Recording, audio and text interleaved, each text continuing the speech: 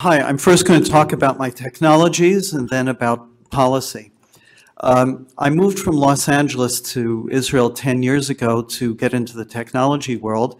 I moved back to the United States 2 years ago to bring them to market. I got interested in renewable energy and decided that I wanted to make game-changing innovations that would save the planet. And so far I've filed around 30 patents in different areas. I'd first like to tell you a little bit about them.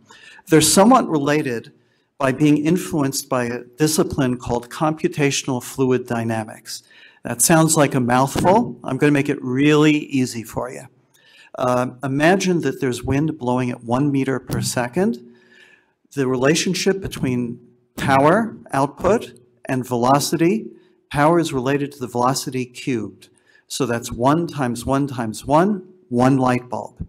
If you increase that velocity to 2 meters per second, then you get 2 times 2 times 2, which is 8 light bulbs just by increasing the velocity by 1 meter per second.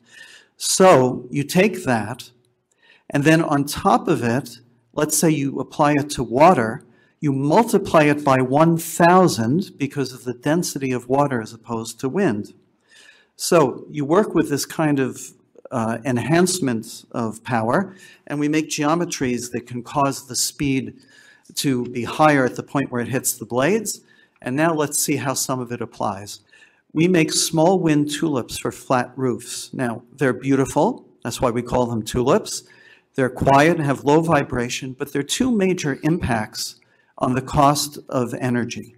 And those are, one, that they start at lower speeds than other turbines, and two, this is what I call more zoom in less room. There's a cluster effect. They're designed in such a way, and this is one of the patent pending things that I have, is that if you place them at the right distance next to each other, one improves its neighbor by 20%.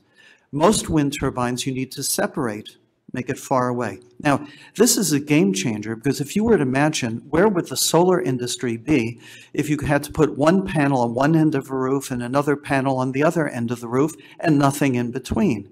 So this opens the capability to make rooftop wind farms.